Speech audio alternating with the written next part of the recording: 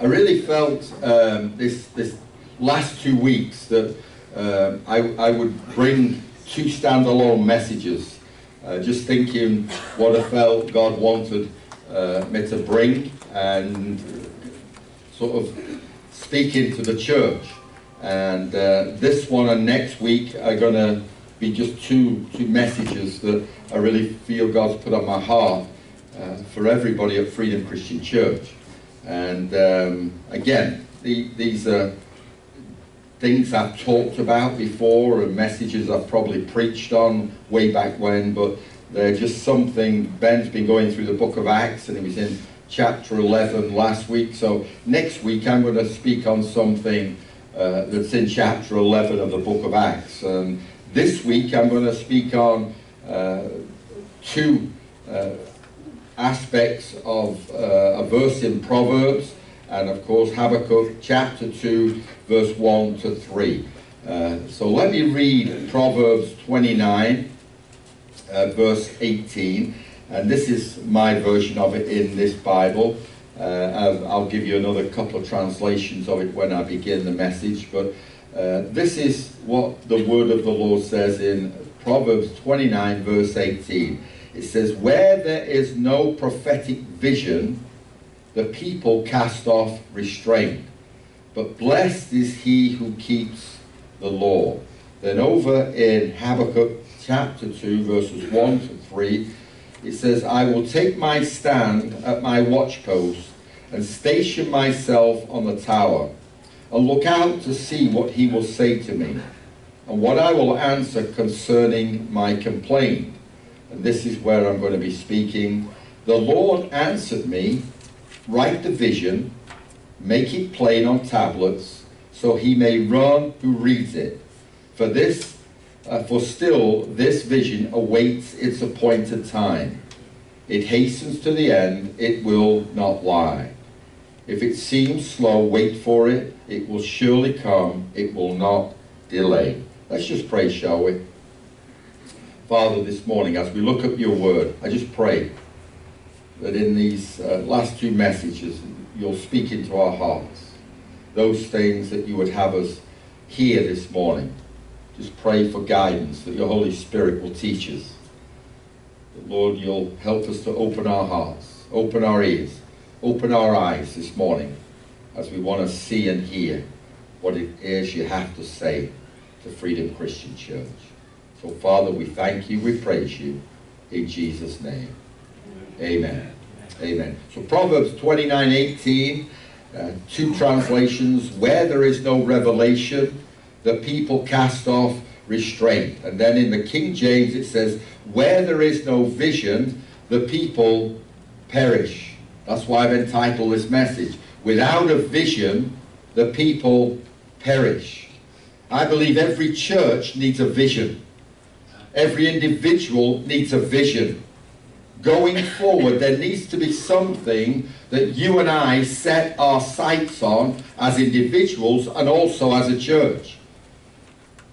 You know, we watch the Olympic Games, we watch athletes train. 4 years in the training. They go through all the early mornings, the late nights, the diets, all the training schedules that they have to keep to. Why? Because they have a vision. What is the vision? The gold medal. That's what they're training for. That's their vision. You know, we talked about, as the puppets did, having family.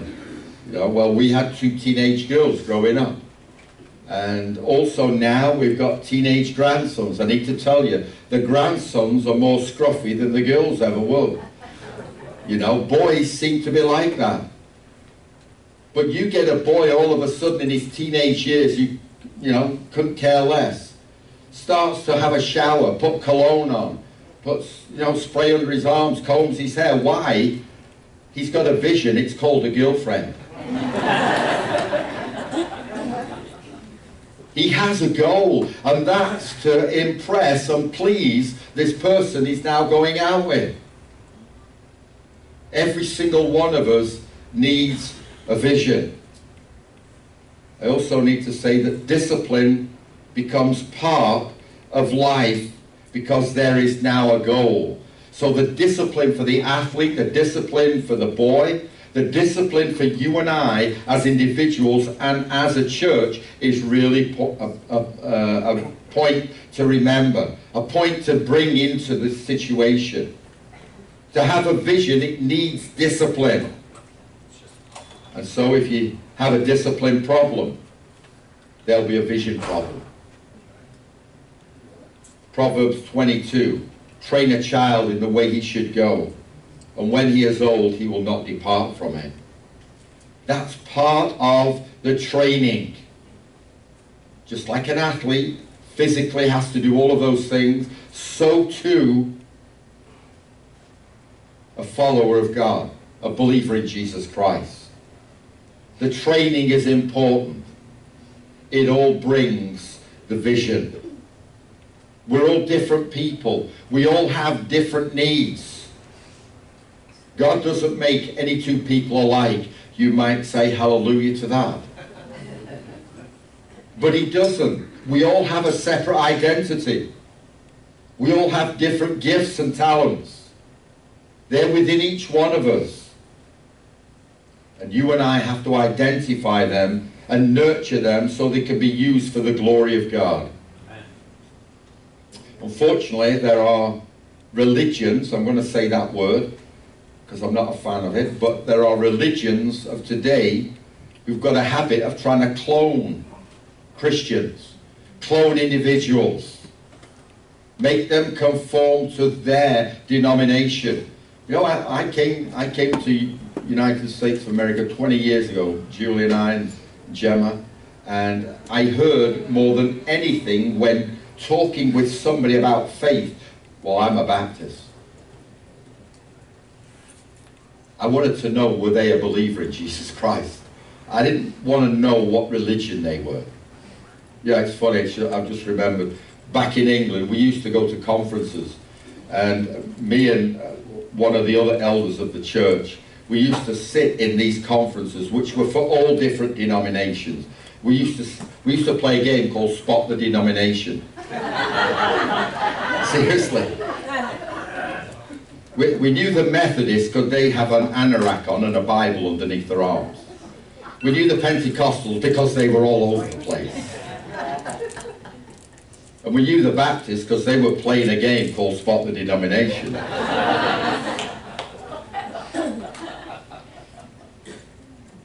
It's vitally important that we each come with our individual gifts. And as we come as individuals, then we become part of a team that needs to be all going in the same direction. The strength lies in the body of Christ, in the team dynamic. Paul taught that lesson, that teaching, as individuals, but also as a collective body. 1 Corinthians 12, verse 12, the body is a unit, though it is made up of many parts, and though all its many parts are many, they form one body. One body. Many parts, many different gifts and talents, but one body. And so as we each come together with our gifts and visions, the whole body becomes complete. The function of any leadership in any church, not just this church, should be to train and to teach those who become followers of Jesus Christ. They should teach the congregation how to be in a discipleship environment that serves as a body of people. Not in the way they want them to go, but in the way God teaches through the Word of God. That is God's teaching. All different parts, but one body. That's a biblical concept. Churches need to train, to teach, to give a vision. God will make that happen. God will enlighten the church with a vision and individuals with a vision. That's what Habakkuk 2 verses 2 to 3 are all about. This is Habakkuk, a minor prophet. He'd complained to God that the wickedness of the people of Judah was seemingly going unpunished. But God told him that he would judge Judah. It will be in God's time, not his. And so what did God tell Habakkuk? And what can you and I learn from it as we look at these things this morning? First of all, it says in verse 2, write it down. The vision that God gives, write it down. You and I need to know where we're going. There are leaders of churches who wonder why people don't follow them. The reason is they don't know where they're going. Have you ever been on a vacation where especially in the olden days, you've had to go onto Google Maps and you had to write it all out, step by step, where you're going on that journey? Now it's a little bit more simple. You just put it in your GPS. Now we look at that concept of life, how when you go on vacation, you know which plane you're getting on. You know which hotel you're going to. I don't know of anybody who just says, oh, I'm going away. Well, where are you going? I don't know. You know, unless you just kind of get in a camper van and you drive off into the sunset. But 9 times out of 10, you're going somewhere that you've planned. And you've mapped it out. And you've gone on that journey following those plans. You choose a place, you choose a hotel, you choose a flight. And you're given a schedule to set off. The flight has a destination. It's going somewhere. Guess what? Our destination is heaven on flight 777. 777 to paradise. That will be a great destination, wouldn't it? Well, we're all heading there if you know Jesus Christ as Lord and Saviour. That's our vision. That's our target. That's our goal. That's who God wants us to point people to. The vision of paradise, of spending eternity in heaven. And we all have to be going in the same direction. We don't want anybody swimming upstream. Firstly, write it down. Secondly, make it plain. We can read that in verse 2. Make it plain. Plain as day. Not complicated, not difficult to understand. On your bulletins every week, you have our vision statement. Turn to your bulletins for once in your life. Just kidding. On the back of it, we have our vision statement. Freedom to reach people for Christ. Freedom to teach people about Christ. Freedom to minister the love of Christ. So that as we become his disciples, we will have the freedom to go into all the world and witness for Christ. Do we understand what it is that God wants Freedom Christian Church to be about? In the early days, as we prayed about going forward, obviously the name Freedom came about because of a conversation I had with a dear old lady who wanted to know what was going on as I left the previous church. God put that verse, John 8:3-36, into her head, into her mind, that when she had that conversation, she shared it with me. If the Son shall set you free, you'll be free indeed. I just felt, Freedom Christian Church, what a name. We're free. We don't belong to anybody except to God. And so when we looked at this issue of having a vision statement, of going forward, that became our word to use with every phase of who we were about as a church. Freedom to reach people for Christ. We need people to get saved. We have to reach them. They have to get saved. And as they get saved, freedom to teach people about Christ. That's discipleship. And then freedom to minister the love of Christ. That's when we become disciples and we're part of a group like this. We have fellowship together. It's part of God's word in the book of Acts when he described the 4 pillars of the church in that early church. Fellowship is one of them. And so that as we become his disciples, we'll have the freedom to go into all the world and witness for Christ. What's that? Outreach. That's our primary duty as believers.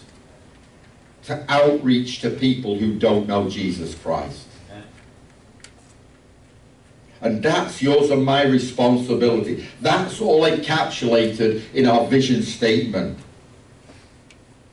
It's plain enough. You know, I don't know if you can identify this, but you do any work with an attorney and they give you some documentation. I haven't got a clue what it says. They can give you 20, 30, 40 pages. You buy a house and there's must be 50 pages. You have to sign every page. I hold my hands up. I don't think I ever read one page. It's not simple enough. You have to trust what they're giving you to sign it so that at the end of it you get your house. But we have a vision statement that's plain and simple. Write it down, make it plain. We have to be that church that, yes, it's simple, but it's profound. And you and I should tell it, remember it. We shouldn't debate it, we should declare it. It's unique to us. Our vision is plain and simple. You know, I think a lot of modern churches have gone so far away from that Acts 2 model. Luke describes in Acts 2 the things that they did. They were a small band of people.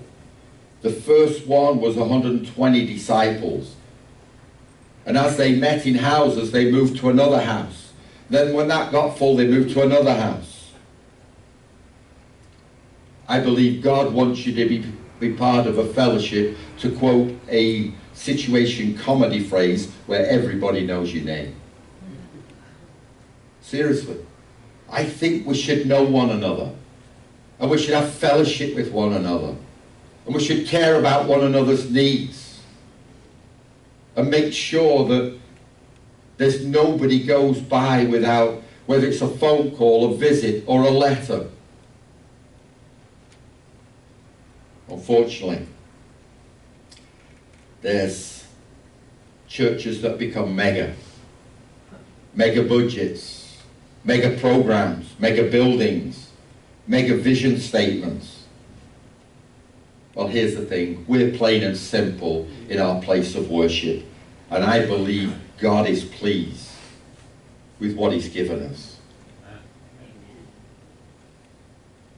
You and I need to make it plain. We need to make it simple of reaching those people who don't know Jesus Christ. We need to bring them to hear the gospel. And if they won't come to hear the gospel, we have to go and invite them. We have to knock on the doors and ask them to come. And if they don't want to come, at that point, give them a Bible so that one day, hopefully, they'll pick it up and get saved by reading what they read in that word. The vision that we have is the same method that is a biblical method for reaching people. And if we preach and teach it, it will never lose its power. Programs won't save people, but the proclamation of the gospel of Jesus Christ will save them. Write it down, make it plain. Finally this morning, the vision is for an appointed time. Verse 3. The vision awaits an appointed time. We're in a world that wants something now. Our kids, when they were growing up, when they asked for something, I want it now. Well, no, you need to wait for your birthday. You need to wait for Christmas. No, I want it now. This world wants everything right now. Joseph waited 17 years for God to call him. David waited 20 years Moses 80 years. Until 10 years ago, I waited nearly 25 years for what God gave us here at Freedom Christian Church.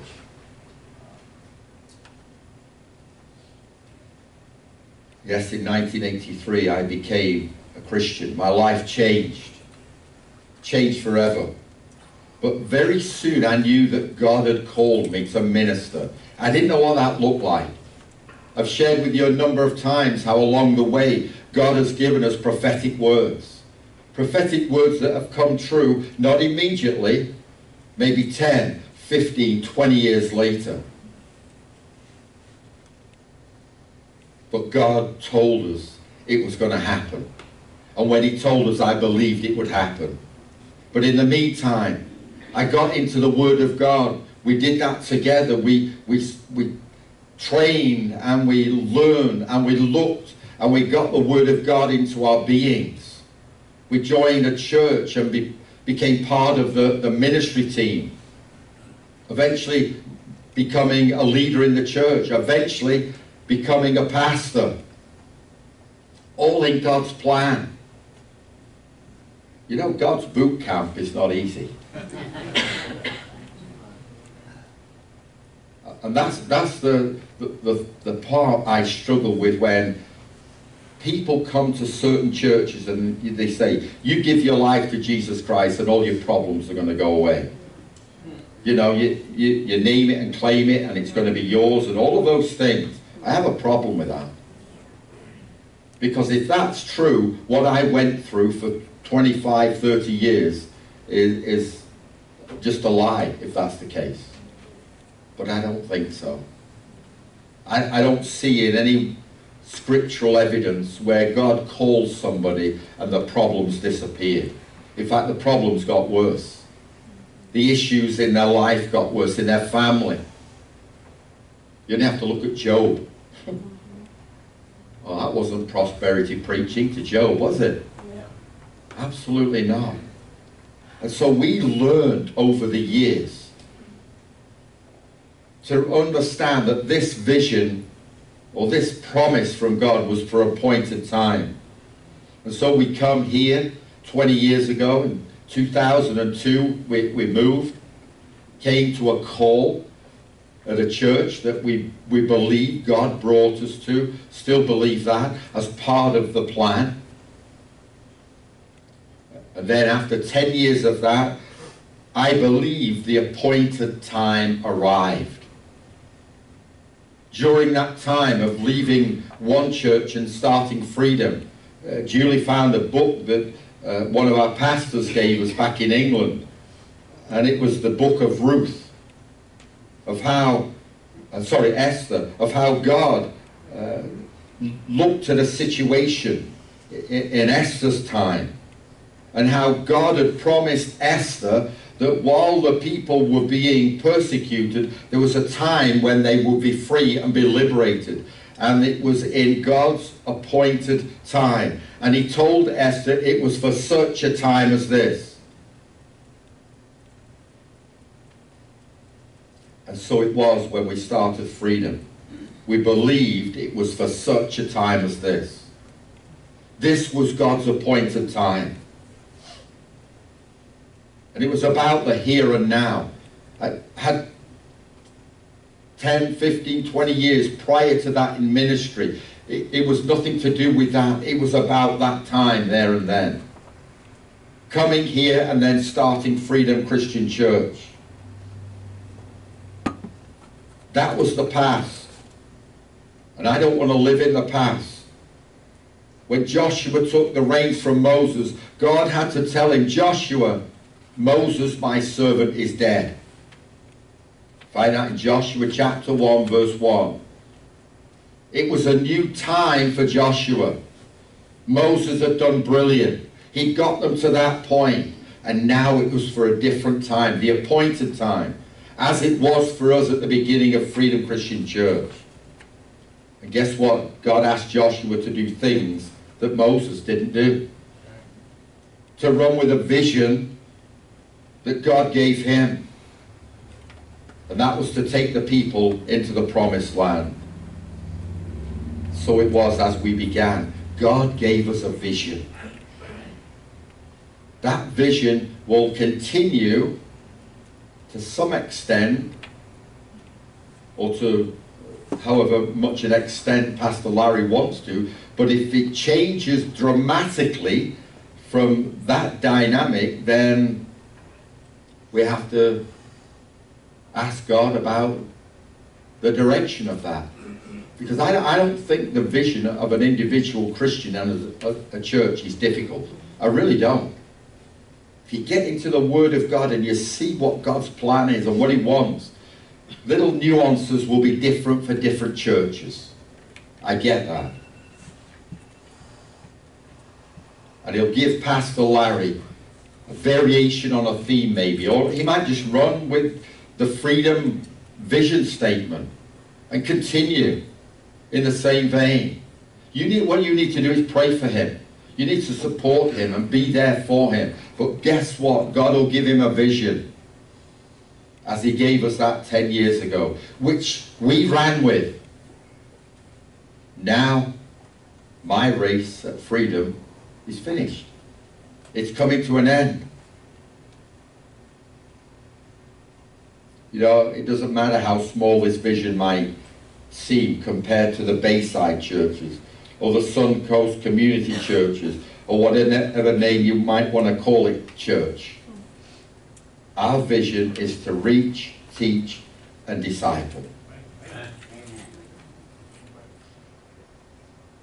You know, we started this ministry with prayer. I mentioned that early on. We had a Bible study in the January at a place that we rented out for a month. That was in January 2012. And look where we are today. Renting Realtor's Place, renting Beneva Christian Fellowship Hall, and then God providing this 3 years ago. One of the things I read somewhere about a church that has a vision and is running in it is that the resources and funds will follow. That God will provide for the ministry that's needed. I don't believe you acquire funds to build a vision. I believe you have a vision and God will provide the funds. So Saul saw Goliath and saw how big the problem was. David saw Goliath and saw how big the target was. God has given us this place because we've kept our eyes on Him and the vision He's given us. He's blessed us with the resources to keep this ministry going. Let's believe Him for greater things that lie ahead when our new pastor comes. Let's keep praying for provision. We've done that from the beginning. To ask God to provide for us. And boy, has He done that. I've been blown away by being blessed of how He's provided through those who've come to Freedom Christian Church. Yes, every ministry needs provision. It's a biblical concept. But you and I have to be supportive of the ministry that He's given us, to believe that He's going to supply that, but we have to reach the people. I've often said it before, it only takes every single one of us to have a vision to bring one person to Jesus Christ in the next 12 months, and guess what? This congregation will double in size. If that's our goal. If we're serious about reaching people for Christ, we have to commit it to the Lord in prayer. Don't stop praying. Try and come to the prayer meetings. Try and support what God has done from the beginning, because it's all been birthed in prayer. Beginning of this year, if you remember, we prayed for the lost in our families, in our neighborhood. We prayed and we nailed names to that cross for people to come to know Jesus Christ. There's a number already come to Jesus Christ, none more so than our family. our nephew and niece. The nephew became a Christian at the beginning of this year. Julie had a prompting from God to send our niece Alex a letter with a tract in it, the gospel tract, with a prayer in the back of it. This week she called her sister and said, "Did Alex get the letter?" She said, "Oh yeah." And she said she's prayed that prayer twice, giving her life to Jesus Christ. Wow. Part of our family. That's a mission, a vision. Those are the names that we need to reach for Jesus Christ. One day we're going to see him in heaven again.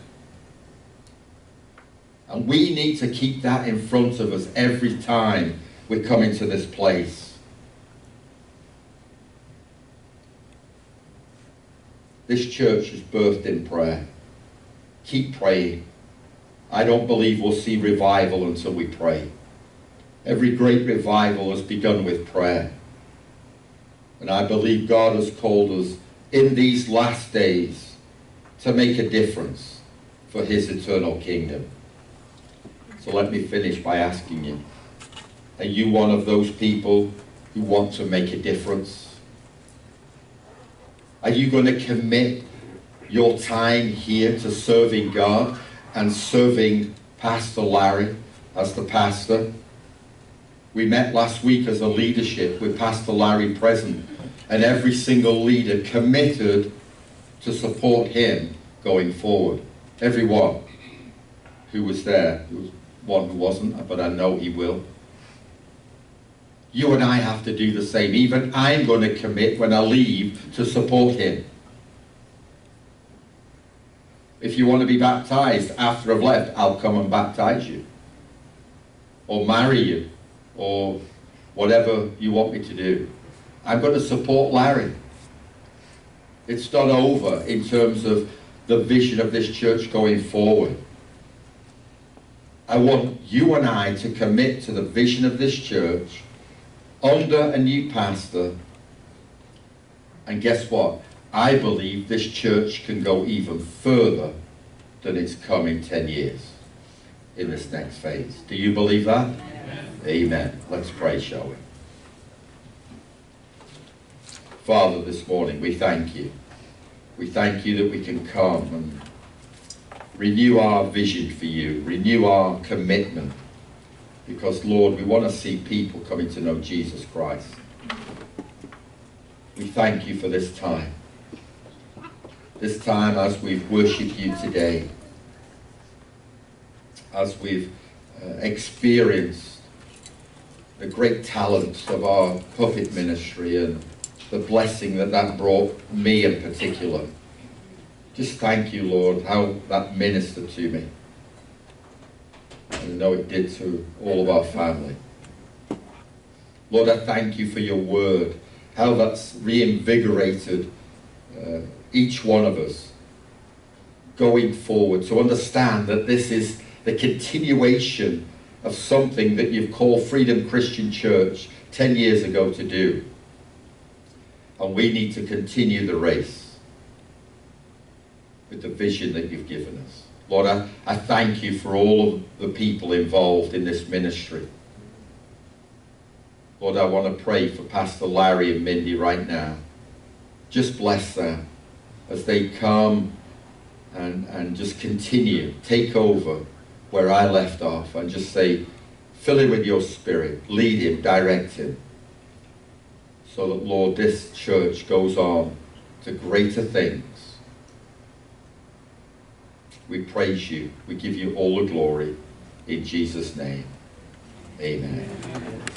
Amen.